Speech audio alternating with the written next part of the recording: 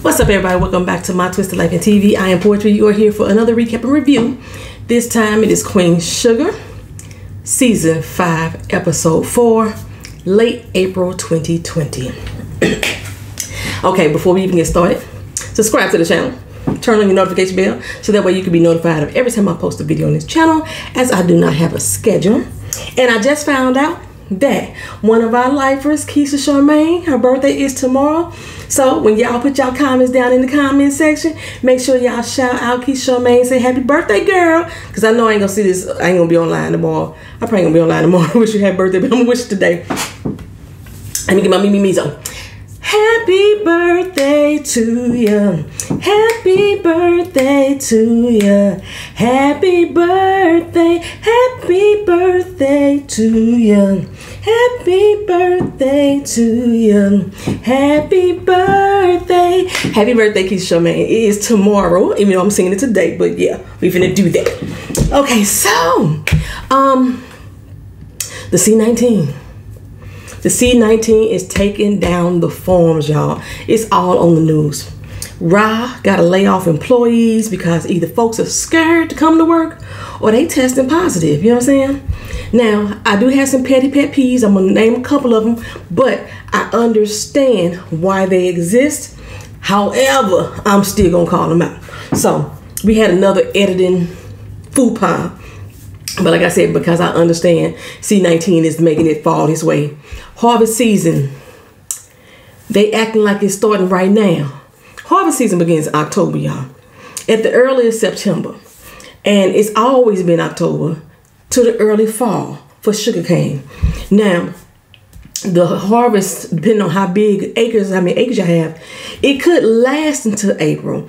But we got the whole Panasonic going on right now, so they had to make it fit somehow.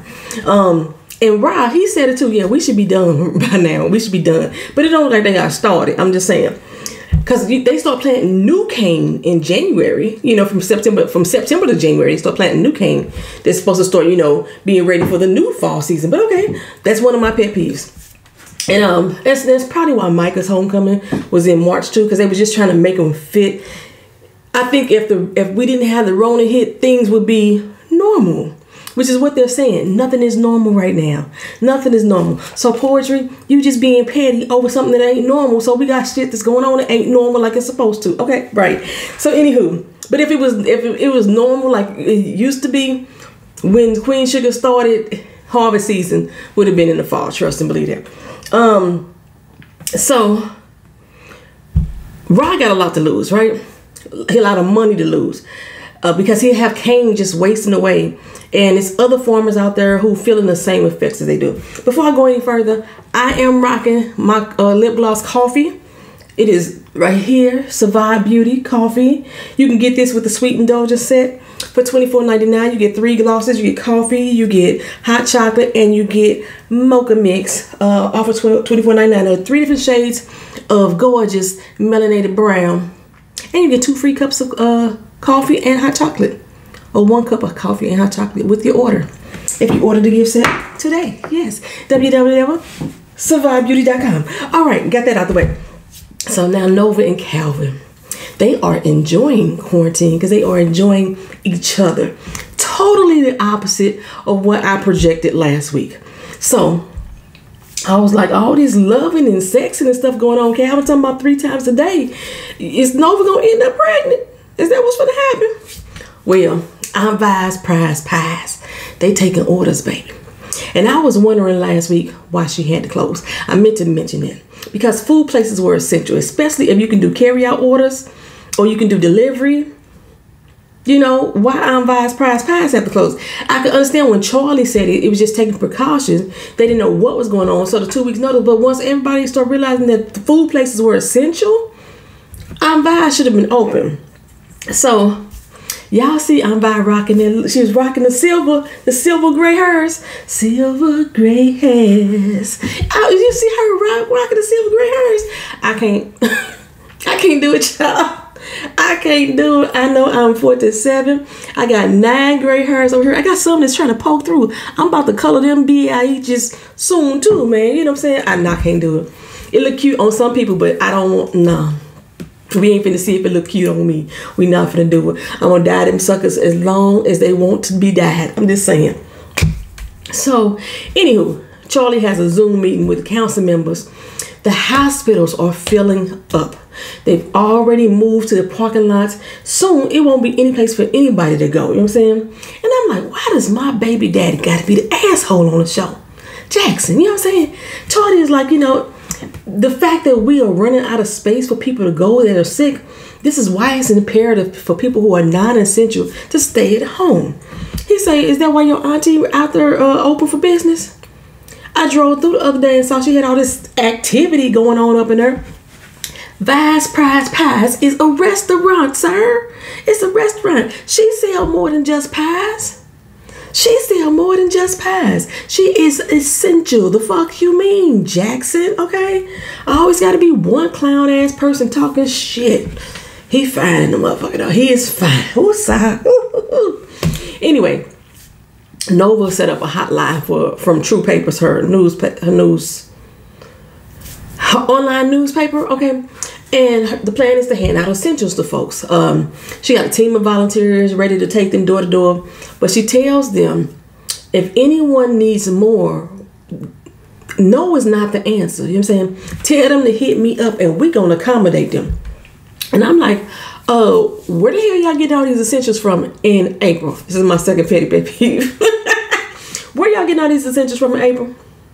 This is the end of April, too, according to this episode title. That was the month where store shelves were empty. Empty because people were hoarding. And y'all just gonna leave that toilet paper on the table too unattended. Y'all see her and Calvin walk away and lay that toilet paper on the table. Had Dorla got back from the store and she's like, it's a battlefield over there. She had to fight off 15 motherfuckers. Like, what? She had to fight off people just to get some doggone Captain Crunch that wasn't even name brand. You know, so toilet paper that'll cut your ass up. She had to fight off people just to get that, you know. Me, when I was going through it, y'all been on this channel long enough, y'all remember, I was going to 5-6 different stores looking for stuff. Remember that? And we was running out of toilet paper. Wings and Mumbo Sauce, one of my lifers, actually mailed me some toilet paper because I was down to my last fucking roll, y'all. She just don't understand how grateful my ass felt. I mean, I was grateful too, but my booty felt even better because I was really nervous. It was like my butt cheeks was clenching like this, like I'm girl, you know, get that nervous. Yeah, that's how we was doing. We was nervous. We was thankful. Wings and Mama Sauce. I'm gonna tell you one more time, girl. Thank you, boo. I'm just saying. So Ra, he said he grateful too. You know, he grateful that he didn't even have to harvest, because most of the farms did, and they ended up wasting crop. In his case, since they didn't harvest at all the crop is going to go back into the earth, you know what I'm saying? And his soil will be much richer the next year. So, you know, we did that in our garden too. Remember I had that garden back in St. Louis? And when you planting stuff, the next year, don't plant in the same place that you plant. Move it somewhere else to untouched ground. Allow that soil to rebuild up the nutrients in it so you can have better crop. So yeah, you know, Rob was right. Especially if you're using compost, and if he letting that sugar cane go back into the earth, this basically natural compost, right? So, Rob, he like money getting tight though. Money getting tight. Darla, she ain't working either right now, but Rob is too proud to ask Charlie for help. I understand though, he want to provide for his own family without having to always run to Charlie when times get hard. He got faith that things are gonna work out. Okay, well. Charlie got to go break the news to Aunt Vi that she being watched. There's a health inspector running through town, shutting people down. And Aunt Vi said, I'm just helping struggling folks who can't get food, can't get things they need. Well, her and Nova done teamed up. And Nova and Calvin is out here delivering the food for Aunt Vi. And they doing contactless delivery. So Charlie said, that's cool. I just don't understand why Aunt Vi's closed. I don't understand it at all. And then she said the small business relief loans ran out this April. They ran out that fast. I was surprised to hear that. It's just the end of April. Well, Mike is on his way home, and Aunt Vi like, be ready for the drama, girl. Be ready for the drama. Because when Nova came back from college, her and Ernest was going at it. They fought often. And Charlie like, that's not me and Micah. That's not us. Charlie, I don't know where you been, girl. That's been you and Micah since y'all moved to St. Joe's. He has been giving you attitude since then. It's like he got a permanent bad mood that he been carrying around him since y'all moved there. And speaking of bad moods, baby, the virus got Prosper in one, honey. Nova dropped off his stuff and he pretty much kicked her out. Okay. He was like, now didn't I say 1,000 doggone times I was good? She kept pressing like, Prosper, come on now. I know you all right. You know what I'm saying? He was like, you know what? What's tripped me out about this is because most folks, everybody handled it differently, but I always thought that most folks craved being around people because they were alone so doggone much. Prosper's like, if I wanted you here, I would have invited you to stay. Okay, so for now, see you later, bye. Now, don't let the doorknob hit you with a good Lord split you. That's all I'm saying. Now, for real though, that's how I was too. Y'all remember, I was like, don't come to my house. Don't bring me nothing. My cousin was like, I'll be down there. Nope. We in a whole pandemic. No, you won't. My mama snuck out with Corona Bay. Y'all remember that? You remember that? Come on now. We got a whole Panda Express going on.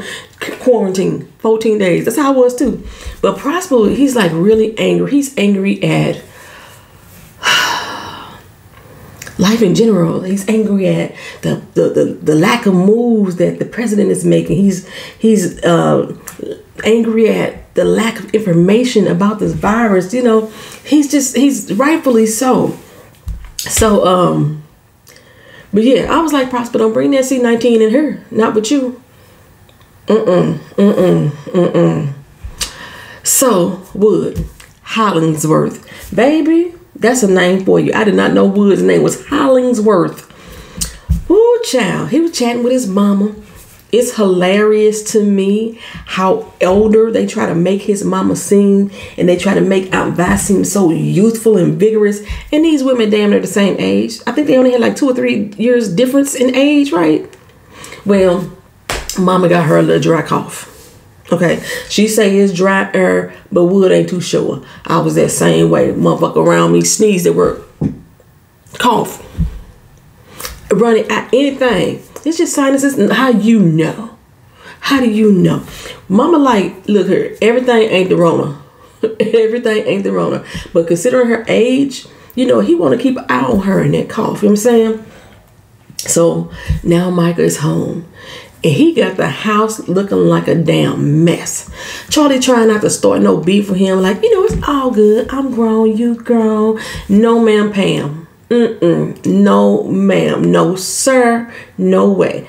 I don't care how grown you are. You ain't finna leave my doggone house looking this way. No, ma'am. Get it together. It's all about respect. Now, in his defense, he did offer to clean the mess up. The mess that shouldn't have been there in the first place. But he did offer to clean it up. But acting like, oh, it's no biggie. Charlie, come on, girl. Girl, bye. Girl, bye. Okay, anyway. Well, Michael want to roll out to meet with his friends. No, that's not what we're doing. That's a no. That is a no. Michael, you and Charlie already discussed that before you came home. There would be no meeting of the friends, no running off to go see Kiki, none of that until this staying home. It's not my damn house. The staying home order has been lifted. Well, baby, Michael's fears were realized, or they were actualized, because Kiki got a whole grown ass boyfriend. She dumped Micah. She dumped Micah. Now, I know, or from what I'm hearing, because I didn't go to college when I was that age. I went to college later in life. When you a freshman and you go in as a freshman with a boyfriend, 9 times out of 10, boyfriend or girlfriend, 9 times out of 10, you're going to end the semester without one or with somebody else. I'm saying, I just wish they had wrote it differently for Kiki. And I was like, does that mean we're not going to see her no more? Oh, has her character been written off? Because Micah already got a new boo. She looked like Scissor. That's what they say. And they can't wait to see each other. And she's submitting with Charlie. I don't like her already. Petty. I know I'm just petty. Well, speaking of off, Darla just got laid off. You know, 7 people who were in her office that were still going in, they came up positive. So they shutting it all down. Insurance claims just not going to be processed. And they did that for real. Like, I remember the airline said that they, their trip insurance, they wouldn't honor none of that. None of it. So if you had a flight that was canceled due to the Rona, too bad, so sad. That's how they was doing. But She says she's furloughed. Her job though, still giving them full benefits while they furloughed. Our job cut that shit off. Only thing we can get was unemployment. That's all. Which this is one thing that another pet peeve of mine. By this time of year, they had already approved the unemployment increase. So people who was on unemployment was getting an extra $600 a week. So if you furlough, you can get unemployment. And people was already had they stymies, because my daughter got her stymie in April. I guess they're gonna overlook that or whatever, you know what I'm saying? Because that is an option for Rod and Darla as well. But Rod out here selling his doggone equipment, and it was this guy there, and I was thinking the same thing. Like, this dude is trying to stiff me because he know we going through hard times, not considering the fact that he going through hard times too. He can only afford to buy, so much. Why he out here trying to buy a tractor when his farm can't do shit either right now? I guess it's the best time to buy, you know what I'm saying? So when the stock market crashed, it was the best time for us to buy for real. But they end up settling on, like, Rob wanted $8,500. He asked to buy it for $5,500. Dude, $3,000 off, you doing too much. But they settled on $7,000. And Rob said that $7,000 ain't even putting a dent in his bills. What kind of bills do y'all have?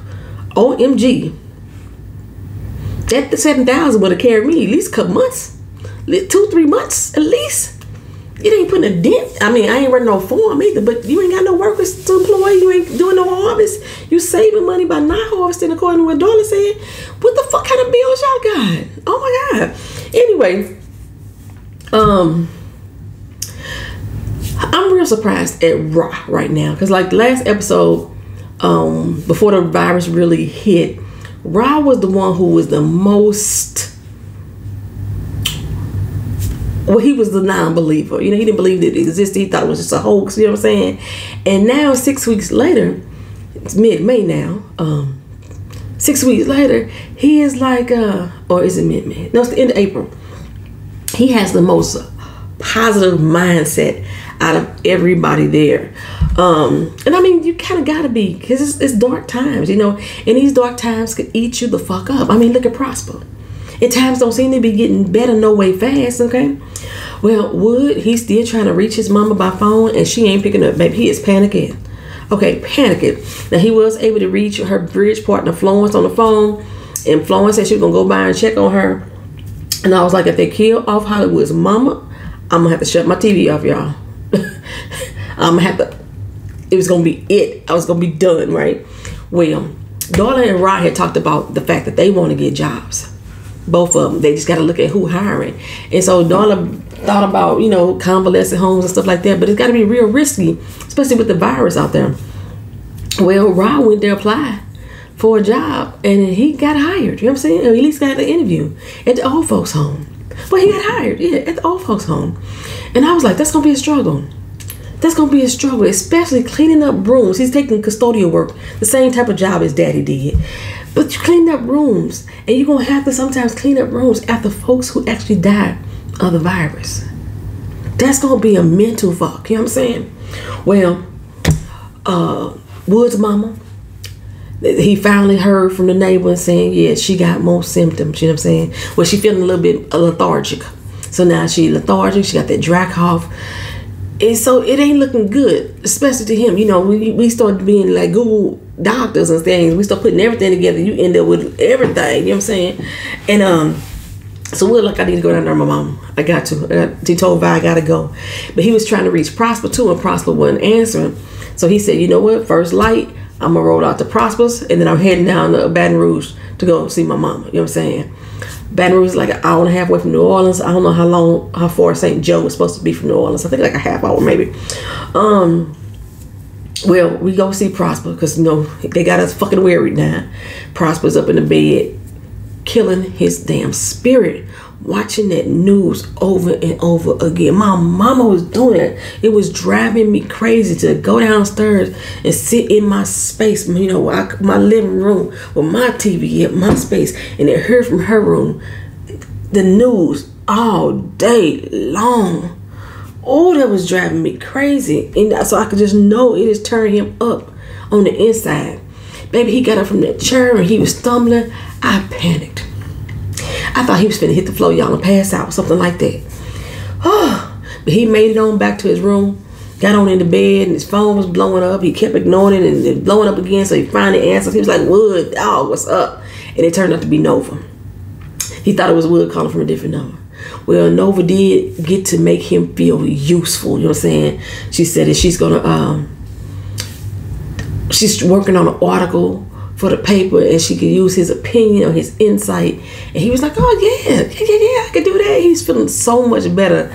You know, he just needed to, I guess, feel like he could do something in this whole situation. Like, because you feel kind of hopeless, like, dog, there's nothing I could do, you know?